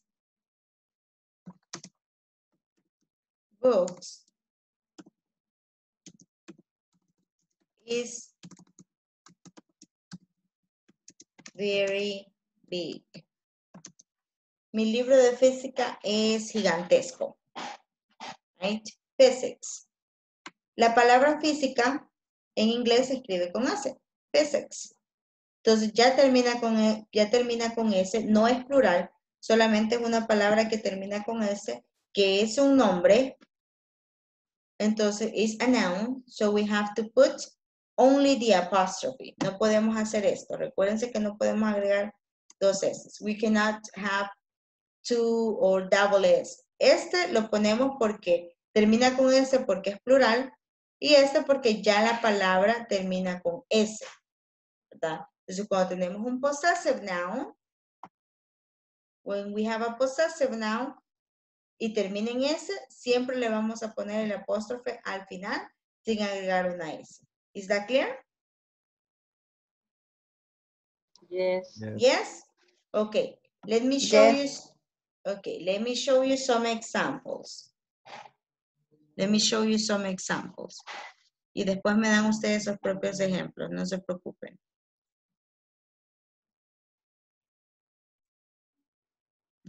Let me put here.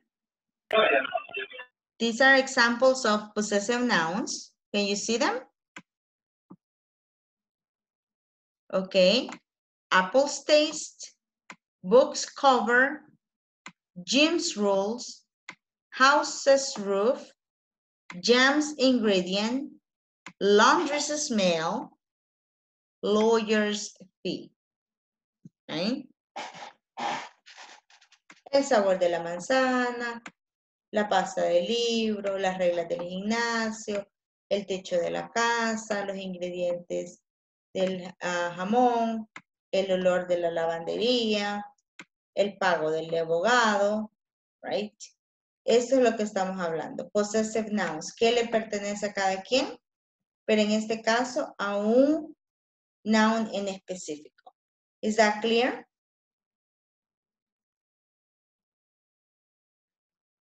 Yes. Yes? What could be another example? Yes. What could be another example? Tell me. Another example.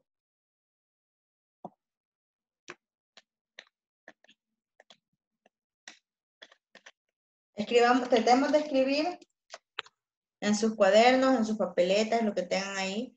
Let's try to write one example. Escribamos, escojan uno de los possessive adjectives que tienen ahí o uno de los possessive nouns que ustedes también tienen acá y tratemos de escribir un ejemplo de cada uno. ¿Ok? Un ejemplo por lo menos. Trabajemos individualmente. Veamos si podemos escribir un ejemplo. Compartámoslo y no importa si está bueno o está malo. Tratemos. ¿Ok? Let's try. 1 minute. Let's see.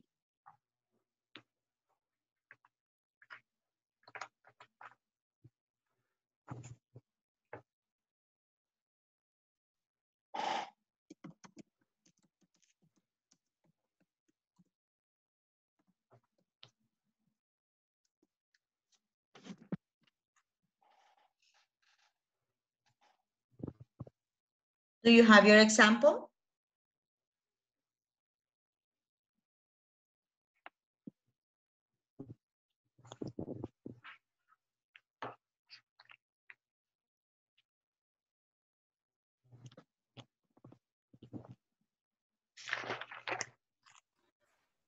It's apples at the sweets, no? Okay, can you please write your example in the chat, Pedro? Okay. Okay. If you have your examples, put them on the chat so I can see them. Pongámoslos en el chat, a ver qué tenemos. Yes. Enjoy your meal, Carla. Provecho. It's okay, don't worry.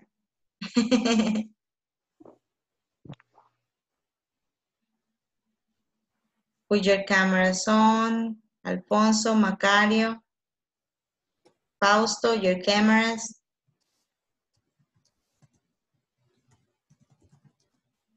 Si ya tienen sus ejemplos, póngalos en el chat, por favor. My dog is black. Ok. That is an example of, Peter?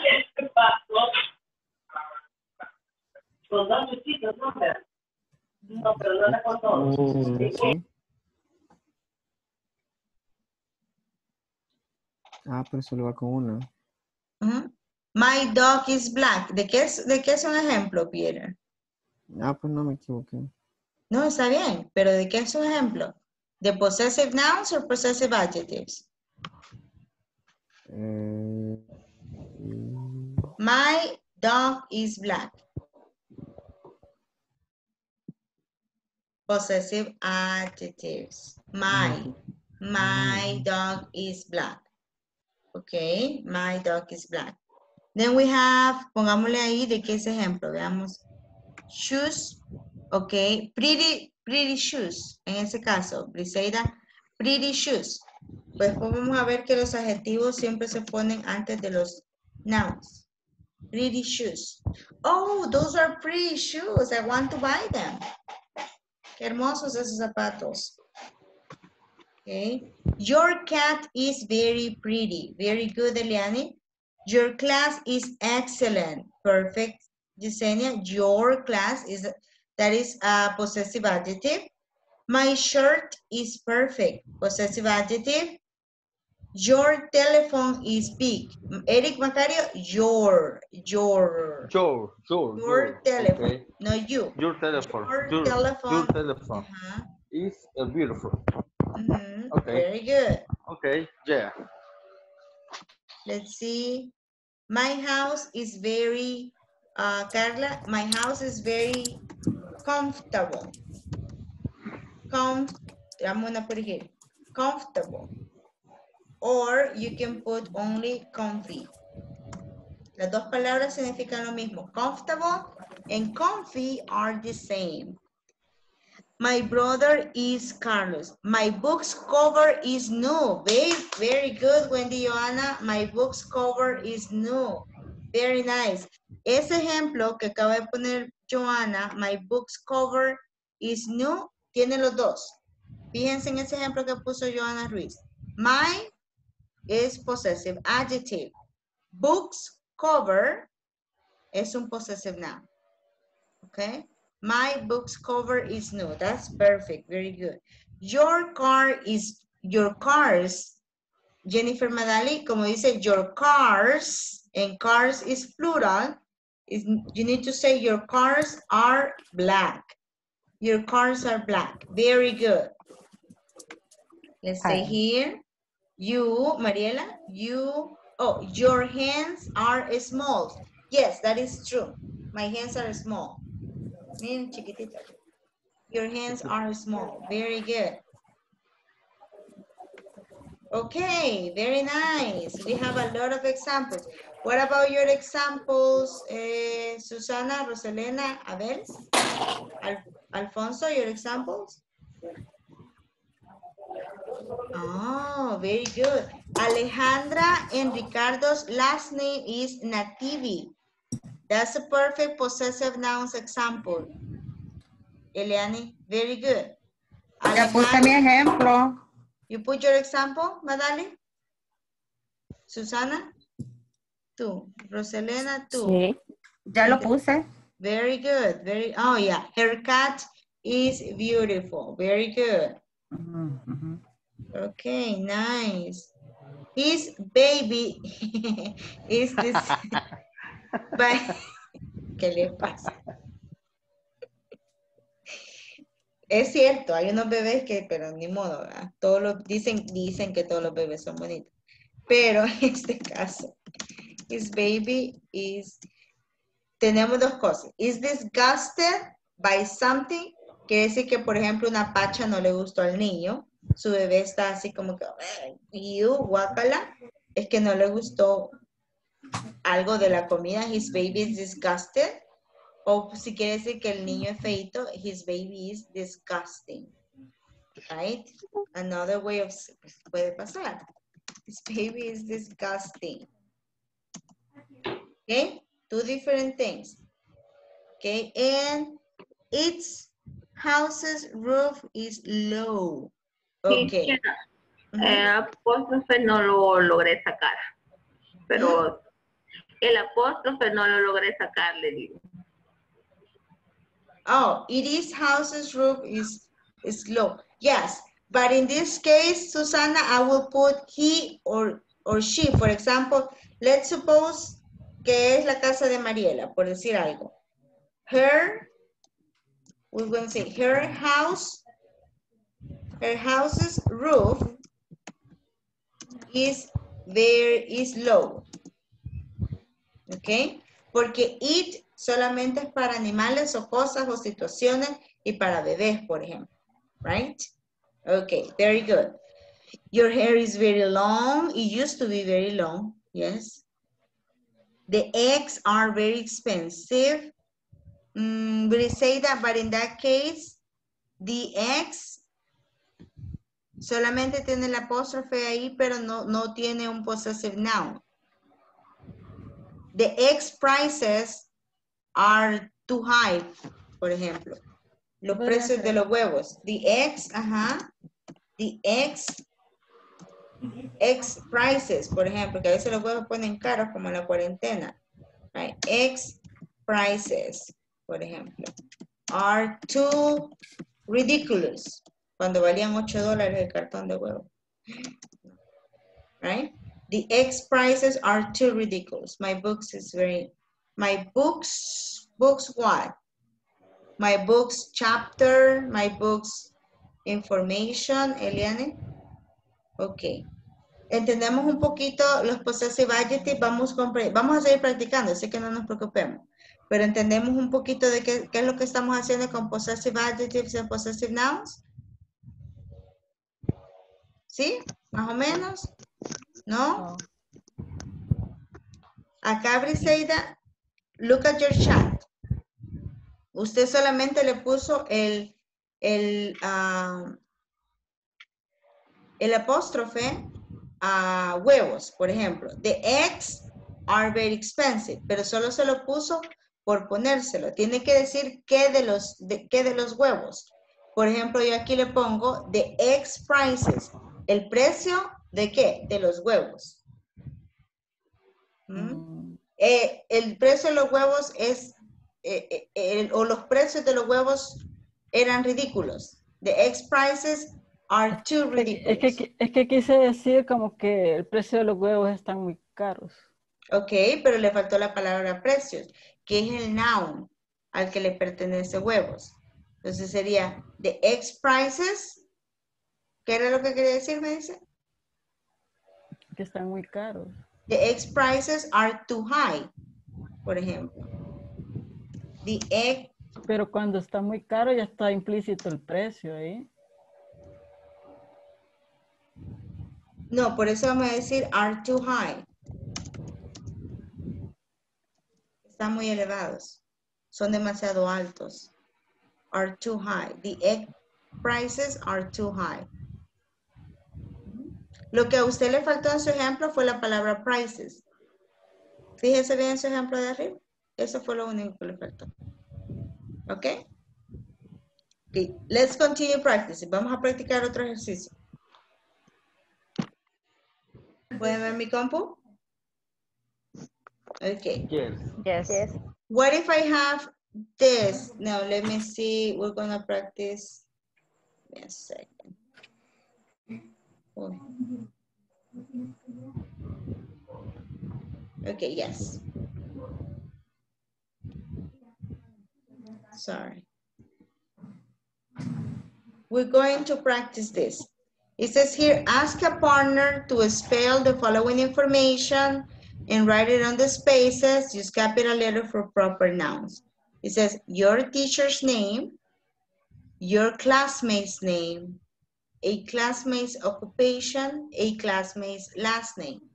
If you want to ask someone your teacher's name, what is the question that you're going to make, for example? What is the question that you're going to make? Are you? ¿Cuál es la pregunta que ustedes harían si quieren saber el nombre de su profesor o profesora? What is your name? Ok, what is your name? Es la pregunta cuando hacemos, ¿cuál es tu nombre? What's your name? Eliani. Ok, very good. Y si ustedes quieren preguntar, por ejemplo, el de su profesor, what's Your teacher's name. What's your teacher's name? Very Your good, teacher's Fausto. name. What's your teacher's name? Look.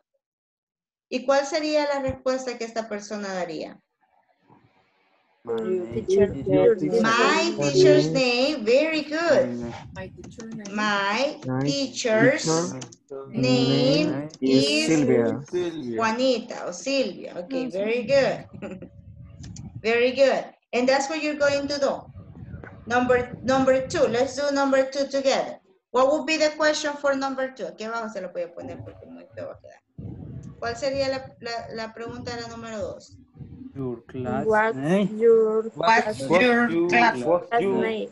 classmate's name? Classmate. What's your classmate's What's your name? classmate's name? What's What's your teacher classmate? name? What's your classmate's name? We're on number two, right? What's your classmate's name? Solo de uno. What's My your classmate? classmate's name Ajá. Classmate. My classmate's name My class name. is give me one. Tiene 16 compañeros. Carla. Is Carla. Okay, very good. Very good. My classmate's name is Carla. That's what we're going to do, right? Vamos a trabajar en equipos, vamos a trabajar en parejas y vamos a hacer estas 4 preguntas. Ustedes van a hacer solitos la 3 y la 4, ¿verdad? Copien el ejemplo, por favor, antes que los pongan en equipos. So you have an example. Copy the example. Sería Screenshot.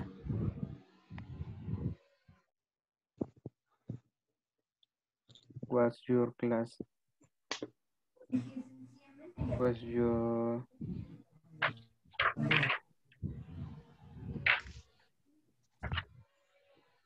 question? Ahí sería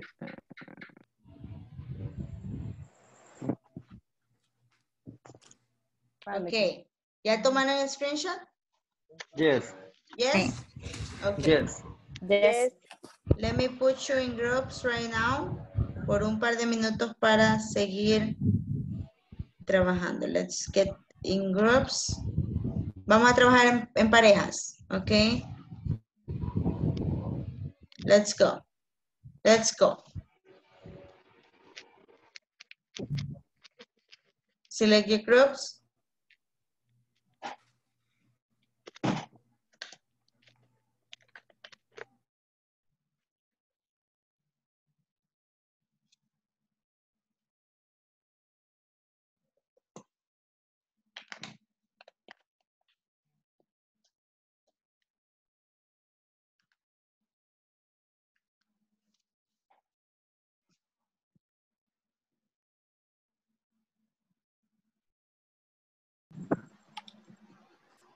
Tenemos que hacer la pregunta, ¿verdad?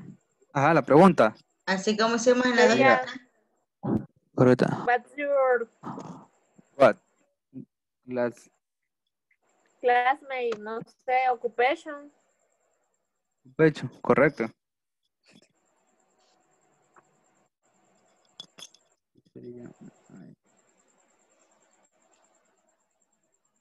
Y sería My class. ajá, class. Classmate. Teacher, ¿cómo se pronuncia eso? What? Classmates occupation. Classmate, ajá. A classmate's occupation. My classmate's occupation. Y ahí la respuesta, ¿verdad? What's your classmate's occupation? What's your classmate? What is an occupation, for example? Una ocupación. Yep, una ocupación de las que practicamos aquel día, por ejemplo, pueden inventar. Vamos a poner Classmate. ahí.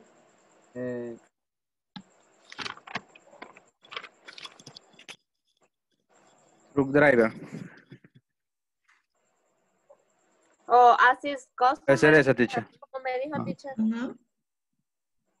No, occupation. Occupation. Ujú. Occupation sería una ocupación, manager, truck driver, Ah, doctor, Engineer. doctor. engineer, My class teacher, student. Student es una ocupación también. sería my Student. Ajá, mejor student. class. Tienen otras ahí, Student. practiquen el otro. Dice, My va y la student. segunda, my classmate, occupation, students. Last name.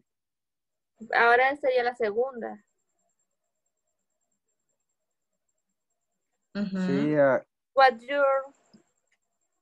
your classmate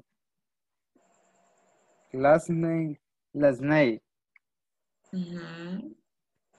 What's your, no, it says, what's your classmate's last name? Classmates. Last name. What is your classmate last name? My classmate's last name is Martinez Hernandez, for example. Classmate. Si usted fuera mi compañero de clases y dijera, oh, my classmate's last name is Martinez Hernandez. My classmate's last name is Guevara Callejas. Right? Okay. My classmate last.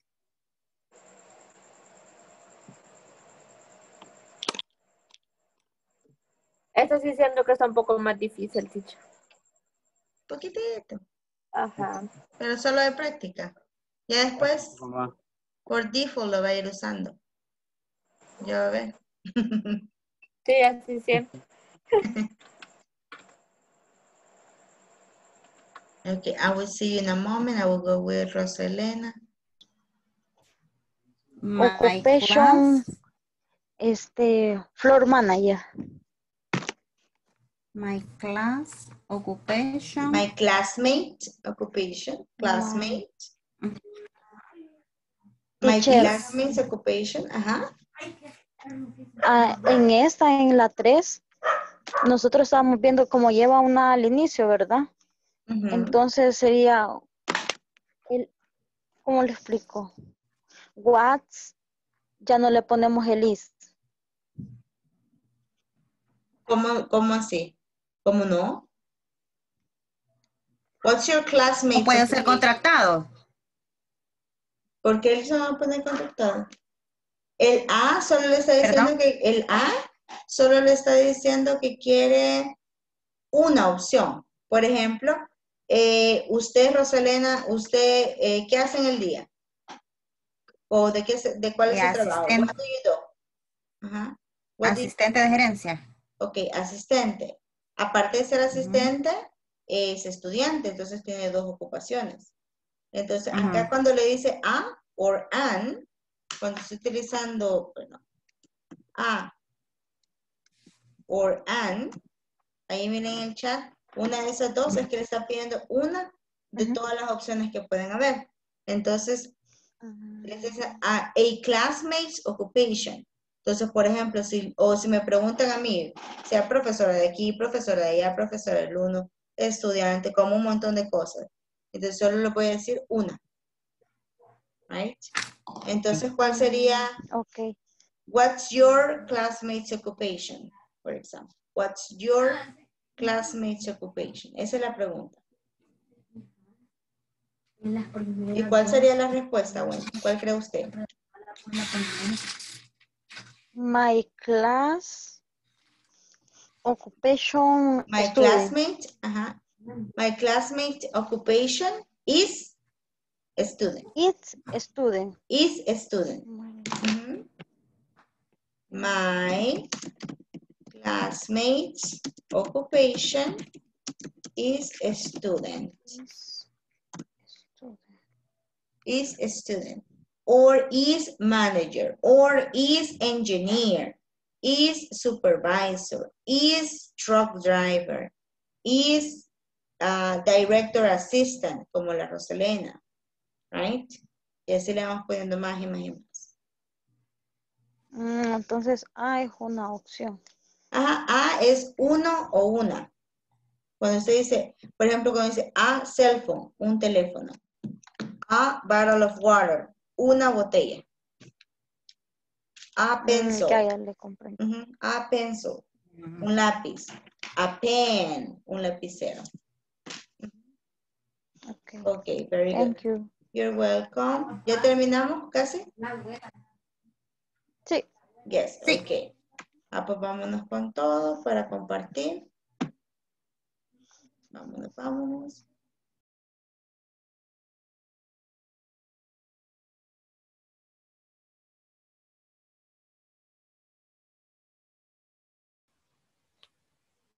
Hola. Hola. Okay. Hi. So let me see here how many people I have. 17 people. Okay, very good. Let me listen to your answers. Okay. Okay. And give me full answers. Let's see. We're going to start with Mariela de Los Ángeles. What do you have, Mariela de Los Ángeles, for number 3? ¿Cuál sería la primera opción? Y usted le puso ahí. ¿Cuál es la pregunta que va a hacer?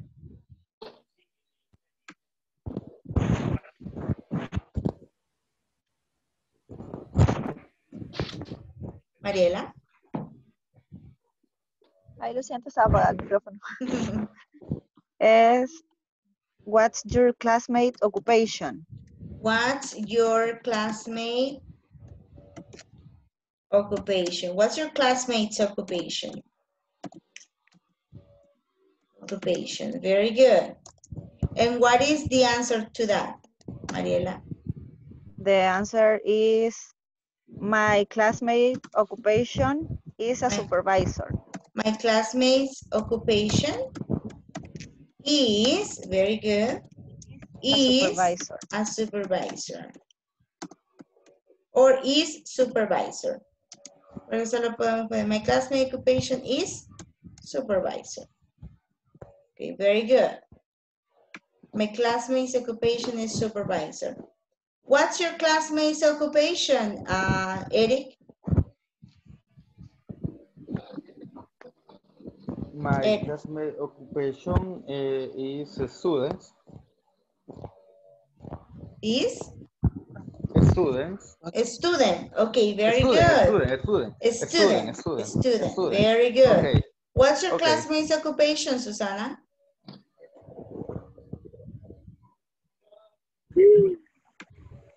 My classmate occupation is make clothing. Is? Make clothing. Oh, a tailor. Sastre. Okay. Estamos hablando en este momento de la ocupación y no solamente de lo que hacen. Hay una diferencia entre la ocupación y lo que ustedes hacen. Okay, very good. And what would be, give me 2 minutes. What would be the question for number 4, Madali?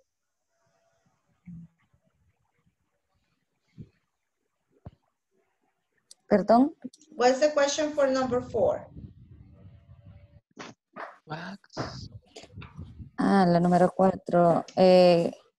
What's your classmate's last name? What's your classmate's last name? Okay. What's your classmate's last name, Madali?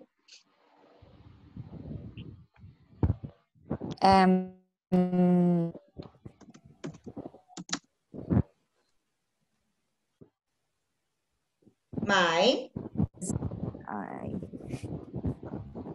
What could be the answer? Ayúdemosle, Madali. My classmate's last name. My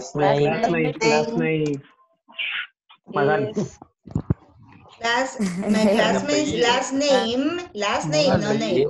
Guevara. Is Guevara. For example. Guevara, Morales, Ramos, Rivera, whatever, right? Very good. Now, we're going to continue practicing. You're welcome. Recuérdense que aquí estamos para ayudarnos todos. Vamos a trabajar en la casa. Ustedes tienen sus tareas, una tarea bien chiquitita que tenemos en la plataforma, pero en el manual vamos a terminar este ejercicio que dice fill in the blanks with the classmates information. Ok. Van a preguntarle a su compañero esta información. Y vamos a terminar el ejercicio de la página 18. Hay 2 ejercicios que tenemos que terminar. Y con eso vamos a empezar la clase mañana. Hay 2 ejercicios en la página 18. Entonces tenemos esta parte, final de la página 17. ¿Y esa qué página es esa que estaba ahí? La 18 la tengo. Esa La qué 16. página. Es la 16. La 16. Ah, ya, gracias. Y luego vamos a terminar con la página 18 y eso vamos a hacer lo primero que vamos a revisar mañana antes de comenzar con la unidad 3. ¿Ok? Ok. Déjenme pasarle la asistencia antes que se vayan rapidito. Susana Guadalupe. Presente. Wendy Joana. Presente. René Alfonso. Presente. Jennifer Madali. Presente. Eric Macario. Presente. Briseida Mabel. Presente. Fausto Antonio. Presente. Carla Marielos. Presente. Wendy Yesenia. Presente. Edwin Antonio García. Rosa Elena Figueroa. Presente. Jessica Joana. Jessica Joana. Alexander de Jesús. Pedro Ernesto Quijada. Pedro Ernesto. Ya se fue. Presente. Ok, Mariela de Los Ángeles. Presente. Carla de Acer. Presente. Abel Edgardo Martínez. Presente. Eliani Alejandra. Presente. Walter Mauricio Morales. Presente. Very good. Ok, guys, los dejo ir. Pasen una bonita noche.